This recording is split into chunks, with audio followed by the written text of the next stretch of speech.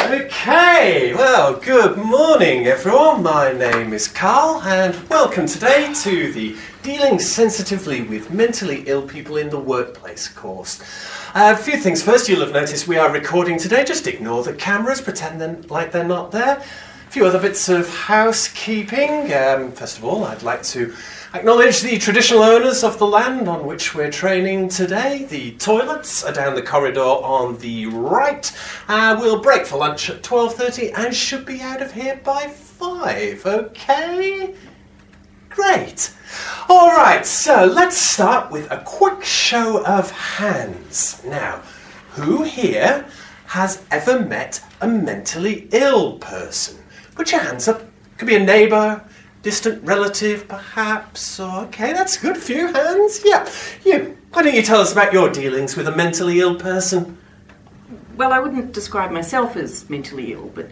Well, no, who in their right mind would? But I have been diagnosed with bipolar disorder. I'm not ill, I've got a condition, and I'm managing it. Okay, yeah, great. Lots of other hands went up. Who else wants to go? Yes, you, sir. Yeah, like a lot of people, I've had a few experiences with the old black dog. Well, you got a drinking problem? No, mate. Depression. They say it's like a black dog. Hey Steve, we should keep that black dog on a leash, mate, because I'm sick of it hanging around. Tell you what, next time you see it, how about you shoot it? Do us both a favour, huh? Yeah.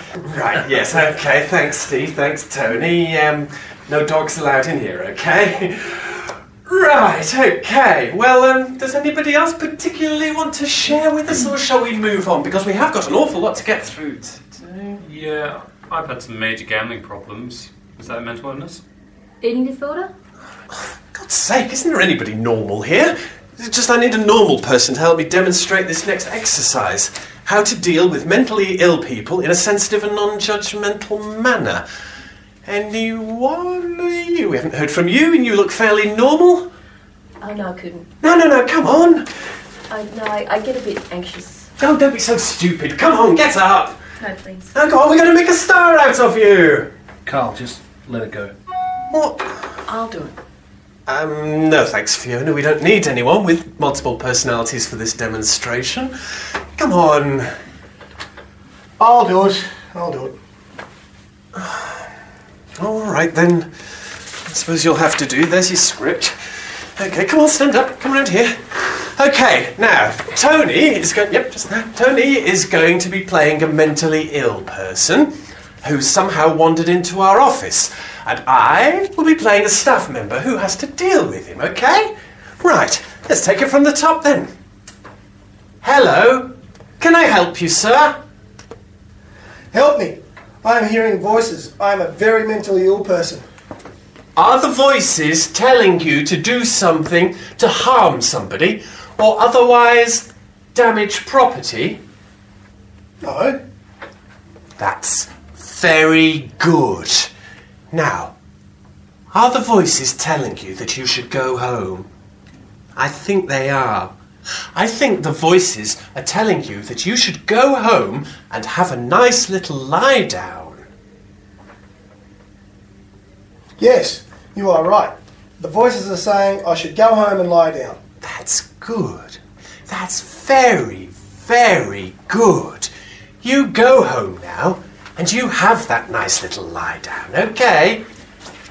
Bye-bye. Okay, so, everyone, what did we notice there?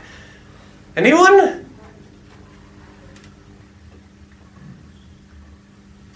That you're a complete dickhead? Yes, thank you, Steve. I shall choose to ignore that little outburst, given your mental health disorders. Now, anybody else? Oh, here's an idea. How about somebody who hasn't got a mental problem? Anyone? No? Okay, well, What a normal person would have noticed there was how I diffused that potentially dangerous situation. He would have noticed how I engaged with his delusions before successfully moving him along. You would also have noticed my correct use of appropriate body language. This allowed me to show him that I was a friend. Okay? Yeah, great. So then, now, who wants to have another go?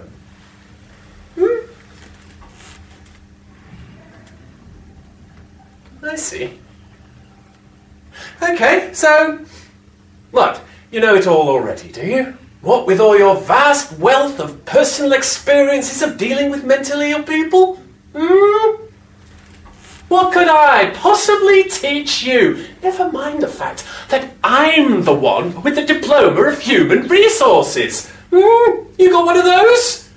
No. Right. So what, this is all just a big waste of time to you, is it? Okay. Well, look. It's almost 9:15 now. What say we break early for lunch? Give yourselves a nice early mark.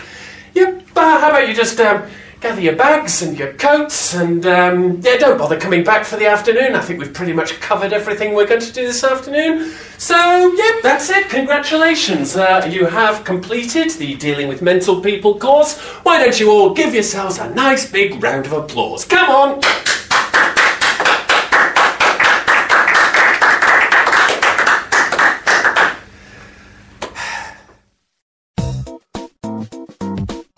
After the class, Fiona and Mary had a lovely morning tea at a nearby cafe and then decided to see a movie.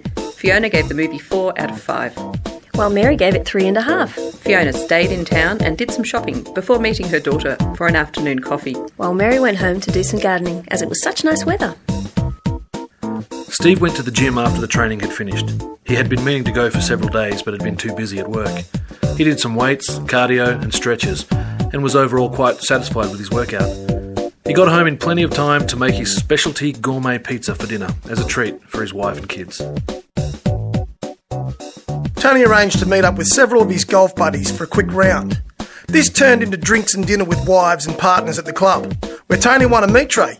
Tony's partner Phil, a keen amateur chef, was delighted.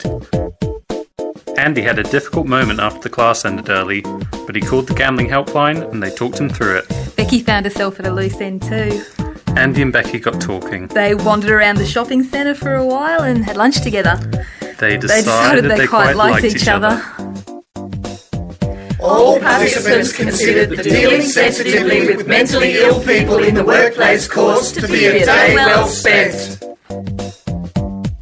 Carl is available to deliver a range of training courses, including working harmoniously with ethnics, being patient with old people, and cultural sensitivity. What not to say around Aboriginals.